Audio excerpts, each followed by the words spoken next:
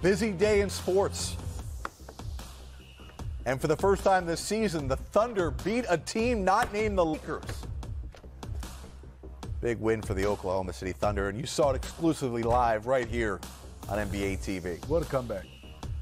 How about this? Muscala. Might be better for them to play from behind, OKC. Well, think about it as we welcome you into studio here. This is Game Time presented by Kia. Got a pair of champions and gold medalists with us. Candace Parker, Steve Smith, I'm Jared Greenberg.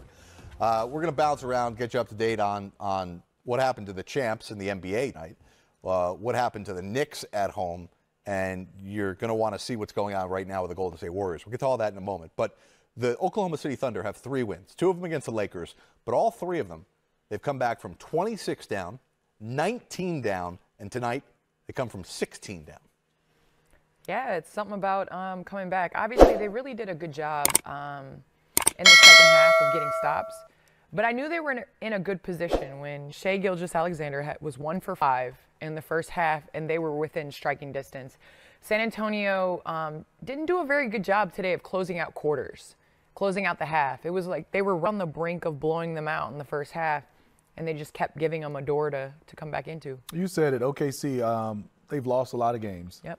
But they're never really out of it. I mean, I love that they have several playmakers. They have some size. And Shai Gilgeous-Alexander just won't let them lose games. I love how he keeps attacking. They defend, but more importantly, they share the basketball to be a young team. There's not a lot of one-on-one. They do a lot of cutting. I haven't seen a lot of young teams move without the basketball the way they do.